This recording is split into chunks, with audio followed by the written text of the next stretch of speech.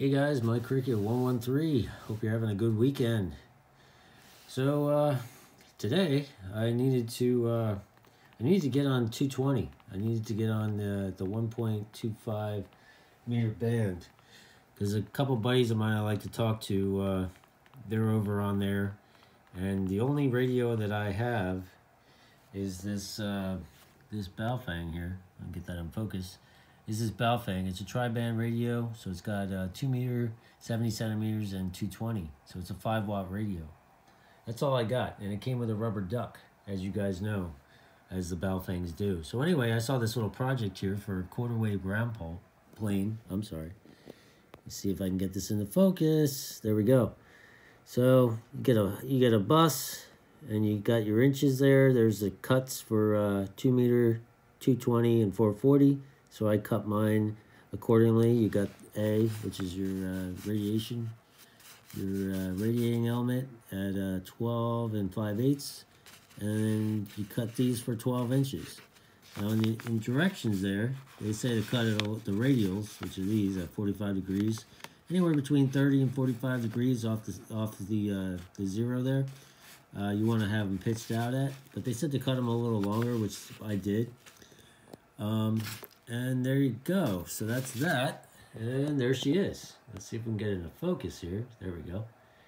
So I got a bus in there. I soldered that. And then, whoops, focus. There we go.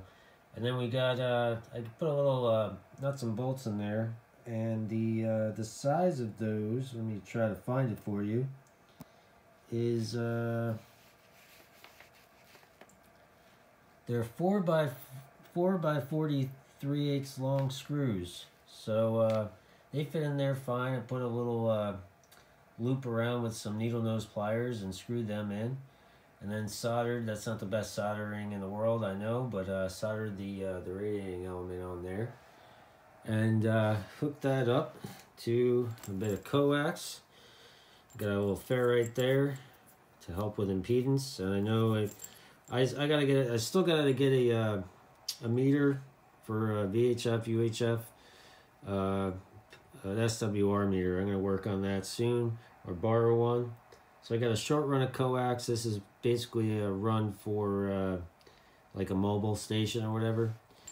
And then I got that hooked up to the radio with an SMA female here, an adapter to SO239, or PL239, I'm sorry, for the coax. So that goes in the bottom there.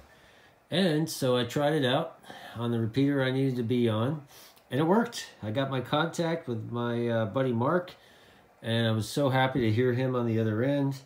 It was a quick QSO, but it worked. It worked. And this took me about, I don't know, 20 to 30 minutes to build. So in 20 to 30 minutes with, stuff you got lying around the house, you could build a cheap quarter-wave ground plane, antenna to get on whatever band you need to get onto.